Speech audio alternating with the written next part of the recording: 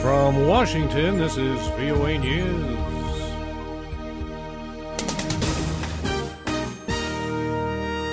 Pakistani Taliban kill 141 in school siege. Russian ruble tumbles. I'm Ray Kouguell reporting from Washington. A deadly siege by Taliban militants at a school in Pakistan left at least 141 people dead, most of them children.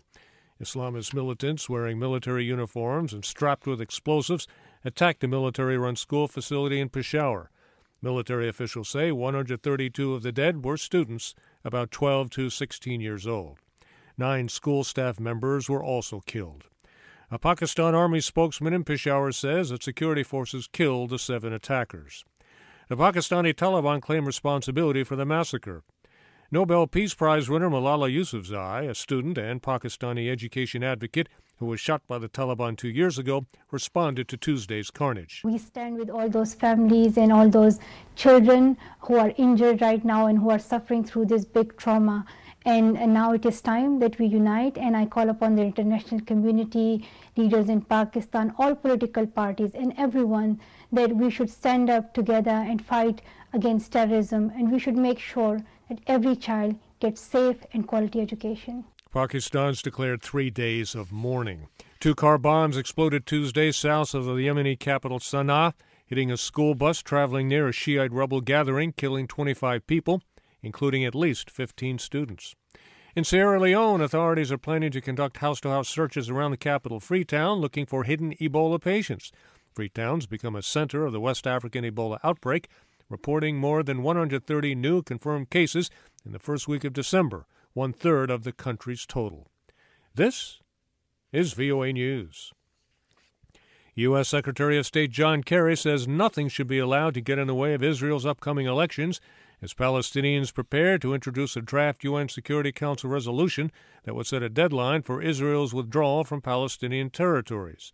In comments ahead of his meeting with Chief Palestinian negotiator Saeb Erekat in London, Secretary Kerry said it is imperative to lower tensions so there is an opportunity to find a path toward genuine peace. The White House says President Obama has decided to sign legislation authorizing more sanctions on Russia for its role in the Ukraine crisis. The bill also gives the president authority to provide $350 million in lethal and non-lethal military aid to the Ukrainian government. The value of Russia's currency, the ruble, dropped 20% in a single day, touching a new low of 80 to the dollar. This comes despite a dramatic central bank interest rate hike to prop up its value. VOA's Daniel Scharf reports. Russia's emergency measures to break the fall of the ruble showed the opposite results Tuesday as the currency dropped to a new low. The ruble at one point fell to below 80 to the dollar, despite a whopping 6.5% interest rate hike. It recovered somewhat in late trading, but was still down 60% from its value at the beginning of the year. Russia's central bank announced the jump to a 17% rate overnight Monday to try to shore up the currency after it lost 10% of its value in just one day. Daniel Scharf, Moscow. Another Bush is seriously thinking about running for president of the United States. Former Florida Governor Jeb Bush posted messages on his Facebook page and Twitter account that he plans to actively explore a bid for the Republican Party's nomination, with a final decision expected next year.